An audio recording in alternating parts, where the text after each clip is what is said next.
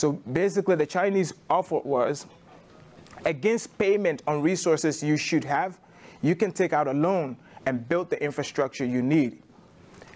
And up to today, Africa still lags the rest of the world on every measure of infrastructure coverage, especially with paved roads and electricity.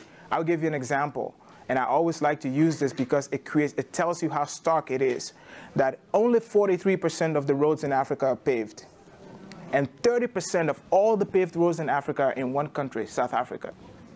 That is the scale of the infrastructure gap on the continent.